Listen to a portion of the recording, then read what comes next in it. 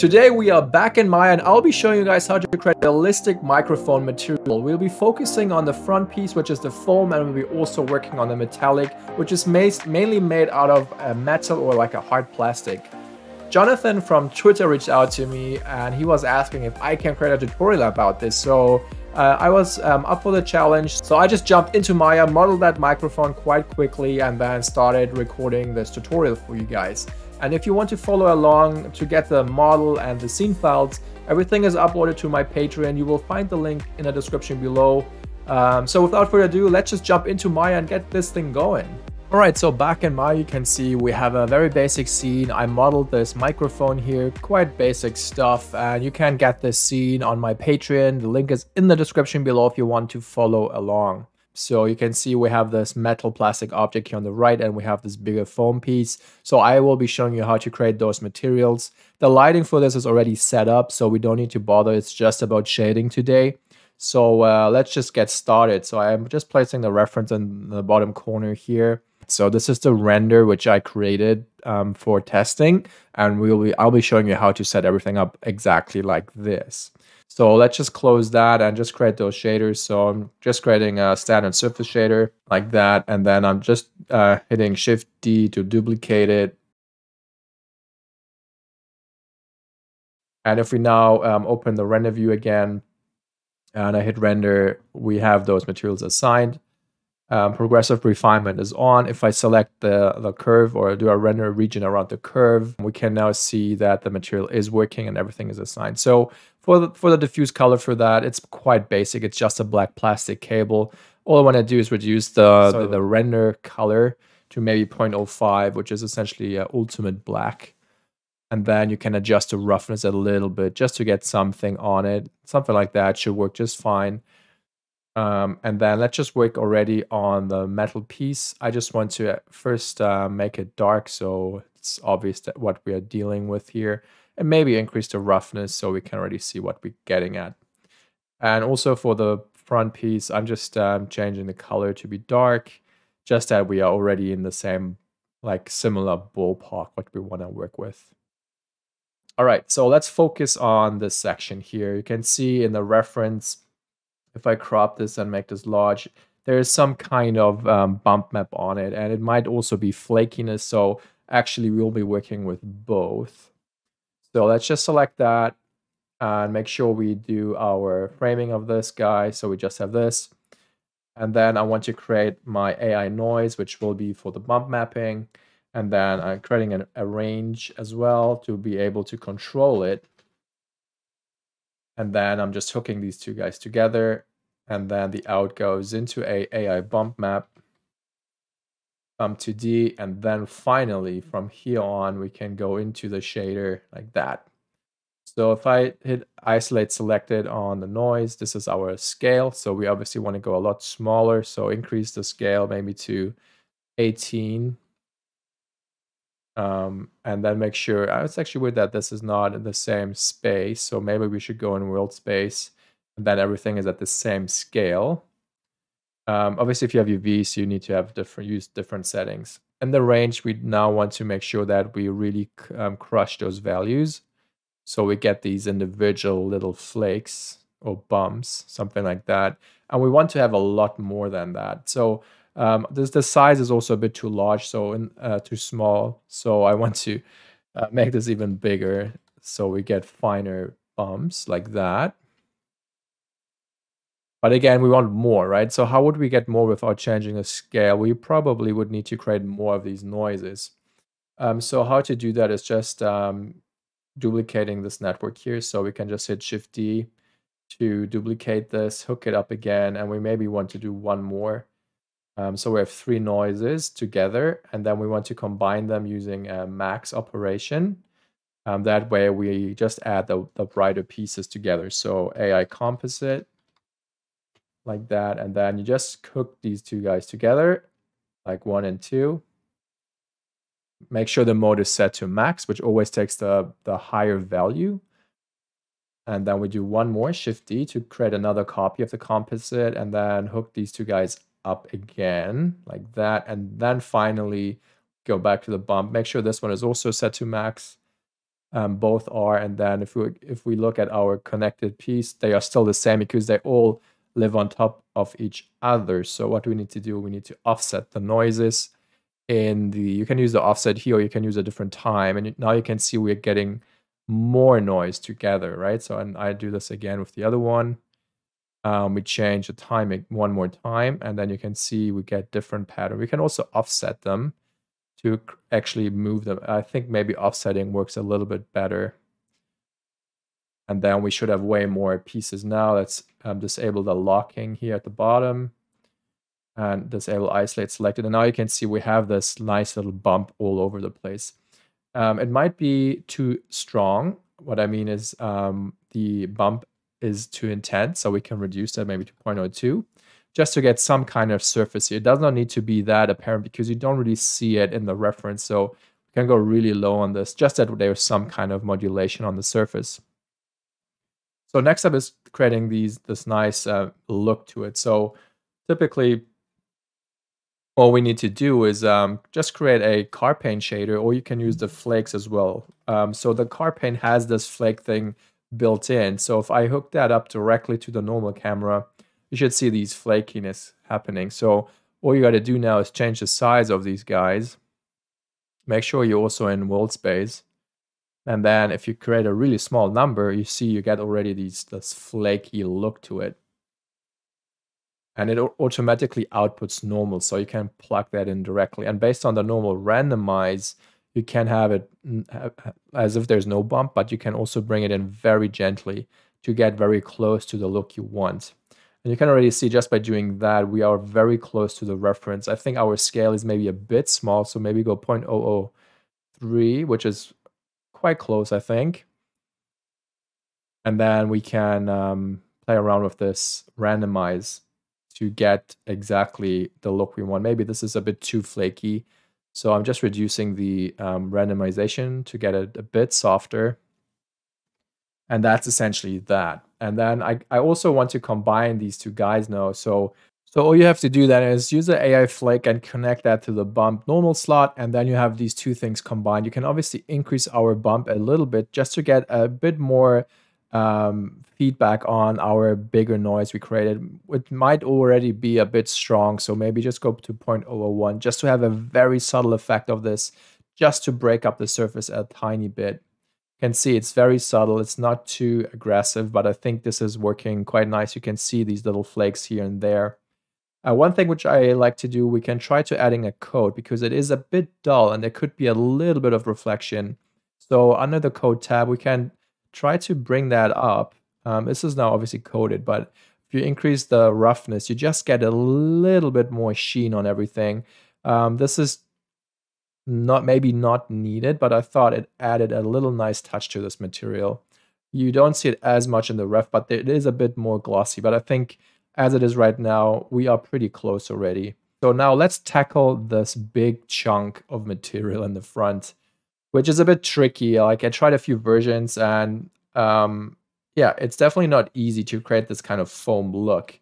And you can see I have some iterations here, which I tried previously, and it looked like this first, and then it got better and better and better. So this is where we left off. Our first idea was to work on the displacement to make sure we actually displacing the foam. So my initial thought was make sure that you have a high enough subdivision to actually see any detail. So let's see the wireframe. Right now, this is the wireframe, so it's not very dense at all, but it did actually work quite well with my latest approach because I was using the auto bump feature, which actually saved my butt because I don't need to subdivide it as much. So I was using the cell noise because it has this nice Wall-E feature. So in the cell noise, you have this pattern and there's this Wall-E 1, which I use, which looks like that. And then again, change your mode maybe to object or world space. If you have UVs, change this to UV. That will work. If you move the object, the pattern will stick. And then obviously I was just changing the scale. And what I did, which is a good idea, is to use the user data because there's not a node with just a constant value. So I'm using the user data float to actually drive my scale. So I can just have this one value to drive all three at once. It's a nice little trick. And then you have your default values and you just put in maybe 50, and then you have this fine noise. You can just go maybe 20, maybe even 15. This already seems all right. Maybe go 10 as a pattern, right? So this would be a basic idea. You can use randomize. You probably do want to randomize these things. And again, what we did previously as well, we used different nodes, and I want to do the same. So I'm Shift-D'ing this one, and I'm hooking up the same values to the scale. So we have the same scale of the noise pattern, but we're using a composite again to bring them both together. Probably using max, or maybe at this time minimum. We need to see. I think probably minimum makes more sense. And then we just hook this up quickly to our shader, and then we do, let's say, minimum, and then we can offset 1 like that. And then you can see they are essentially added on top of each other with different values, right? So we get a bit more detailed pattern all over the place. Now let's connect this up to our displacement. So all we got to do for this is just use the red channel to plug it directly into displacement. And obviously want the shader still to be connected. So now we have this. If we go to basic view, we see what the displacement is doing. And you can select the shape, and then on the shape Arnold tab, you have subdivision and you do have displacement. So right now it's on 0.50, value is 0.52. So I'm just disabling the height so we have no displacement. And then we could slightly increase this maybe to 0.05. You can see we have something. I want to make sure auto bump is on, and then we get already this finer detail, which is good. This is what we want. But the pattern is weird. It does not look like craters. It's more like little overlays or something. So I'm using the AI range to get more detail into this whorly pattern. So I'm just hooking it up back up to the displacement, and in the range enabling smooth stepping, you can already see it changed the look, and then I can slowly slide the values, and you can now see the effect of the bump map or this pattern. And this is essentially what I wanted to achieve, is like this really strong cut-out look. But you need to fine-tune it a little bit, otherwise it will get funky quite fast. But I think this works already quite good. And now if I go back to the shaded view, this is now what it's looking like already. So let's see. It's super glossy, but we are already getting closer to what we want to achieve. If we go back to the shader of the foam, the values of 0.003, so it's super black, and the roughness at 0.89, 289. So if you increase the roughness, you can see that everything gets smoother, and you can really see those holes. So I was not really able to achieve the look like the reference here on the left with this approach. So I thought, why not try to use the same idea I used in the metal piece with that flake shader? Because essentially it looks like some cell noises flaked together, which create that optic. So let's disconnect the displacement for now and connect this to the normal camera again. Make sure your density your density is at 1, so you get more flakes, or you can increase the depth so you get more flakes in the like a separate layer. More layers are added, so you can see it's way more broken up. It's not that uniform look to that flakes. So make sure to play around with that to get exactly what you want to see. And then again, it's about scale. So maybe go to 0.02, which is a bit small. Let's go 0.08. 0.008 is what I mean. Maybe 0.01. It's better. It's getting better. Maybe 15. So this is something which I think works. It might be a little bit large, but I think it is okay to test. And then you have the flake normalize angle, which gives you the look of how much each flake is being angled towards the camera or away from the camera. So in combination with the other one, this is what I tried. So now let's hook up the displacement map up again. And this already got a little bit better. So now we have these two things together, but I think now the displacement is way too strong. So let's reduce that. Maybe go to 0.01. So this is now slowly getting more interesting. We can see we have the flake pattern, and we also see that we have this interesting effect of the displacement. So we have these two things on top of each other. Maybe try to get a bit more, reduce the scale a bit more. Got a bit finer. Maybe it's a bit too fine now. And then for our Wall-E, let's maybe increase the displacement a little bit. 0.02. That's getting better.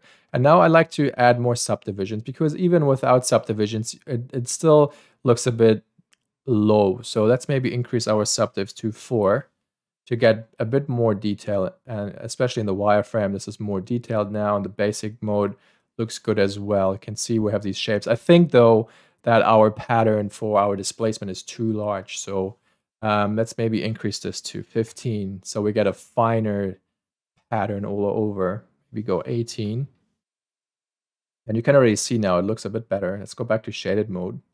And now we are getting really close to what I think works quite well. I just think overall it's maybe a bit too intense of the displacement. So let's bring that back down again, maybe to 12.012. That's a little bit better. And then with the flakes, we can play around again with the normalize. You can see this is almost without any breakup of that normalize. But with it, you actually get this nice look to it.